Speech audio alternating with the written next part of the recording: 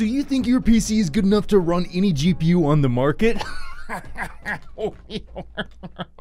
And the first 4K 240Hz mini LED display was just announced. Let's talk about it. Before that, this video is brought to you by Kingston and their brand new Fury Beast DDR5. Kingston's Fury Beast DDR5 takes speed, capacity, and reliability to the next level, allowing you to get the best out of your new DDR5 capable system. With speeds up to 6000 MHz and increased efficiency, Kingston's DDR5 is the perfect upgrade for all high-performance PC gamers. So if you're looking for some great-looking high-performance memory, be sure to click the link in the description below. So if you've been following my channel, you're probably aware that the RTX 3090 Ti is set to be announced very soon, and the 3090 Ti is actually now going to be the fastest GPU on the market, just that little bit faster than the RTX 3090. But for those of you out there who are looking to purchase the 3090 Ti for personal use, well, you might want to take a second look at your power supply, because it looks like this card is gonna draw a lot of power, and I mean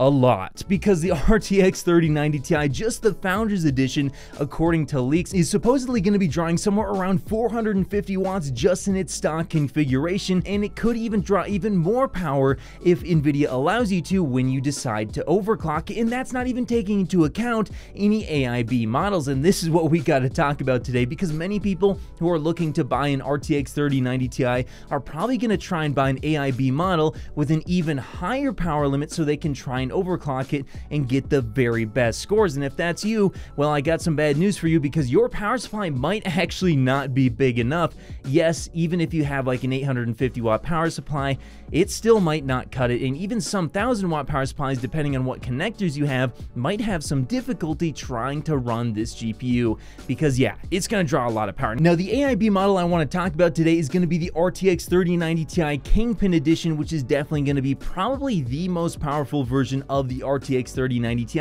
and I know a lot of enthusiasts are going to be very interested in this card. And this information actually comes from the Twitter user Harukaze, and here's what he had to say about it. Quote, EVGA RTX 3090 Ti Kingpin, new PCB, new shroud, PCIe 8-pin x3 to Nvidia 16-pin or 12-pin x2. MSRP is a little higher than the original Kingpin. The original RTX 3090 Kingpin could be end of life. PCB is in final state but needs more BIOS tweaks, and the original hydro copper water block doesn't fit. So that's definitely unfortunate to hear that the original water block isn't going to fit, and hopefully they do end up making more water blocks for this model. But I think what's most important about this is talking about how this could actually have 2 of the new PCIe 5 connectors, which means that this card, in theory, could take over 1200 watts of power.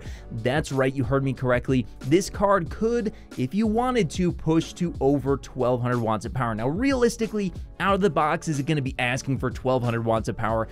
I certainly hope not. But what you could end up actually seeing is this card actually out of the box drawing well over 500 watts and requiring multiple 8-pin PCIes into these 2 different PCIe version 5 connectors. So what you could end up needing is actually a minimum of 4 separate cables coming from your power supply to get this thing enough power so that you don't have to worry about any issues whatsoever. So not only are you going to need an incredibly, high wattage power supply, but you're also going to need 4 separate connections coming from that power supply, likely to power this thing. Maybe you'll be able to get by with 3, maybe that won't be too much of an issue, but I'm guessing that each of these new PCIe 5 connectors are going to require a minimum of 2 completely separate non-daisy chain cables coming from your power supply. So you're going to need one heck of a power supply to drive this thing, but I'm guessing if you're able to actually push like over 600 watts into this card, it's definitely going to be a really fast card. But wait, there's more. Now let's go ahead and talk about this new 4K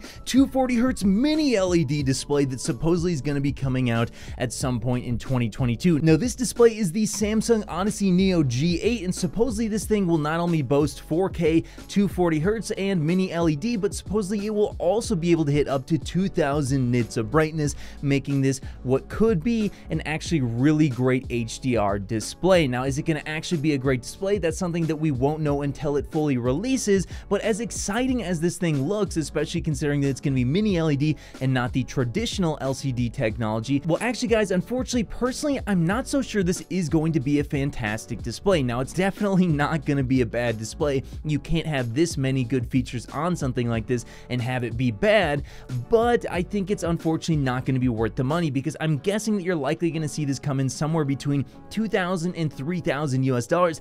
That's right, you heard me correctly, because the Odyssey Neo G9 is actually $2,500, and I honestly wouldn't purchase that myself either. So I think that this display, unfortunately, just isn't going to be good enough for what they're asking.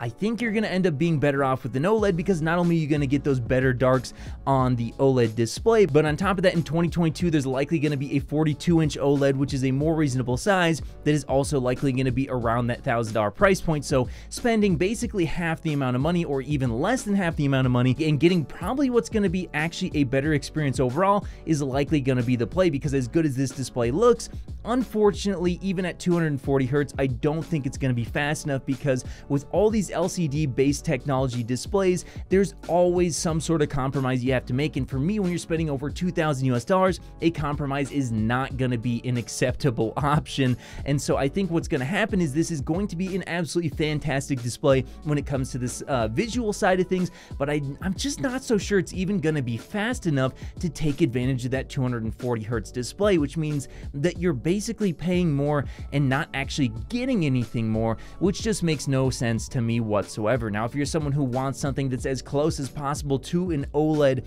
type of experience, but you only have maybe 32 inches or something like that, then this might be your best option, but you do have to keep in mind, you're going to have to pay for this one big time. But hey, that's just what I think. Do you think this is going to be a great display, or do you think it's not going to be worth the money? Let me know your guys' thoughts in the comments below, and of course, I'll see you in the next video.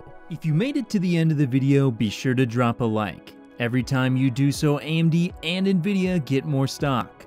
Also, if you want to see more, click here. You won't be disappointed.